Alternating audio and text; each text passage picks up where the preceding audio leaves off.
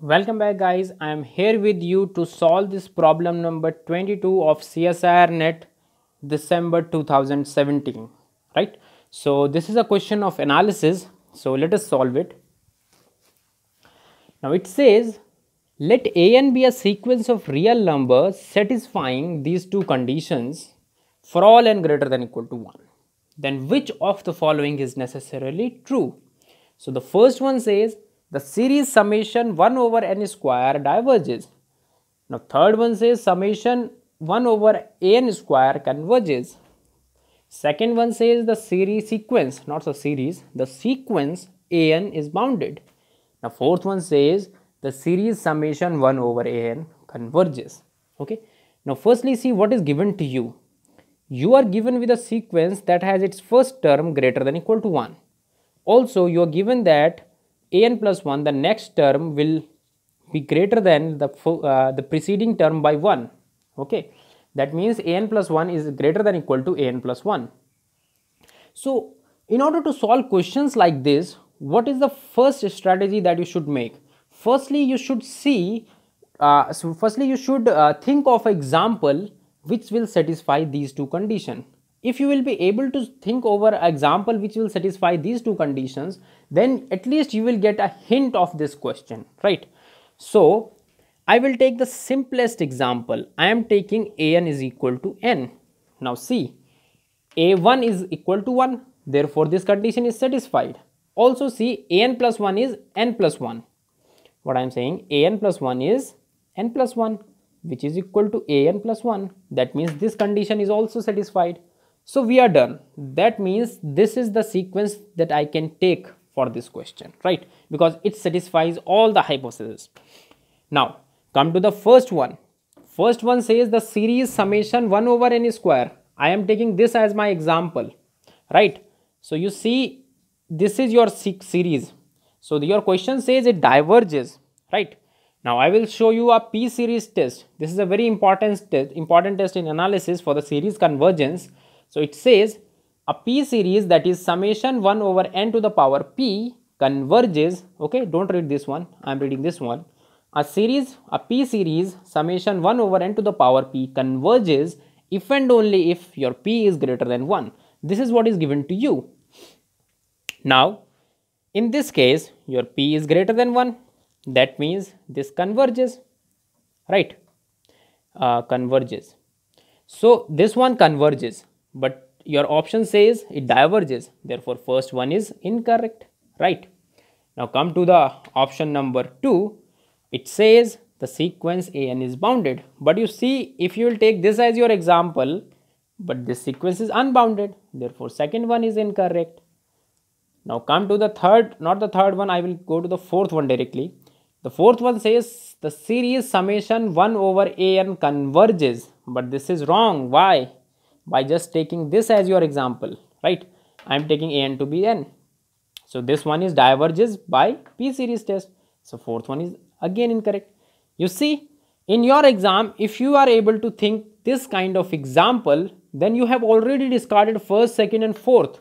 That means your correct answer is third. You don't need to prove third in your exam. Okay, you can do this question in exam in just 1 minute, right? But since I am making this video, so to make this video more informative, I will just provide you a proof for the third one, that why third one is correct. But in the exam you cannot proceed with the proof, right? Because you have less time there, you have to solve so many questions, you cannot always begin with the proof. And by the proof you will not have always have a surety that you have done a correct proof. Therefore you should always proceed by thinking of some example and then just concluding something. Okay, right? So now let us come to the third one.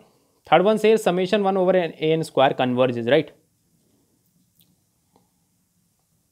This is what you need to prove. Okay, now what is given to you? Firstly see this thing, an, I will not write an plus 1, I will write an. So an is greater than an minus 1 plus 1. This is what is given to you, right? Now just take a reciprocal, you will get this thing. Now let us take a whole square, both sides, you will get this thing, right?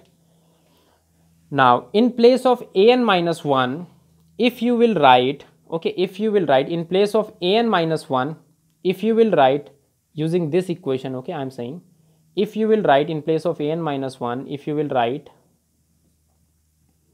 an minus 2 plus 1 plus 1, okay, that means I am writing an minus 1 in place of an minus 1, I am writing an minus 2 plus 1, okay. Will there be an effect on the inequality? No, there will be no effect, because if you will decrease the denominator, okay, if you will decrease the denominator, then the whole quantity will actually increase. So therefore inequality will have no problem with it. What you have done, you have placed a smaller number than an minus 1. So this number is actually smaller than an minus 1. So inequality will not be affected. Now I can do this, okay, at every step I can do this. So I can write an minus 3 also, okay, initially it was 2, so now it will be 3, right? Now I can go on by doing this, right? I don't have any problem with it. So I can do this like up to an minus 1, right? Now see, if it is n minus 3, then you are getting 3. If it is n minus 2, then you are getting 2. If it is n minus 1, then you are getting 1. So what I have written, if it is not clear, n minus 1. This is what I have written. Now if it is n minus n minus 1, so what you have to add? You have to add n minus 1 there, okay. This is a trick. Not a trick actually, but just to see what will come there. So what is this thing? This thing is actually a1 plus n minus 1 to the whole square, right? Now a1 is what? A1 is greater than 1, equal to 1. So you can replace 1 with it, because this will make denominator smaller and thus the whole quantity will increase. So you can do this. So what is this thing? This is 1 by n square. You are getting my point or not? So from here you are concluding that 1 over an square will always be less than equal to 1 over n square. Now use this comparison test. What it says that if an is less than bn, then summation an is also less than summation bn. That means summation an square is also less than equal to some. I will erase this thing. So then summation an square is also less than summation n square, right? You are getting my point or not? Now it says thus summation bn converges will imply summation an converges. Now you know by p series test that this thing converges. So by comparison test you will get to know that this thing also converges. So this is the proof that why this summation 1 over an square actually converges, okay. So this is the process how we can prove this, that summation 1 over an square converges. But still in the exam it will take little 4 to 5 minutes to prove this thing to you, okay. So I will always suggest that always use these type of counter example in order to do question in exam.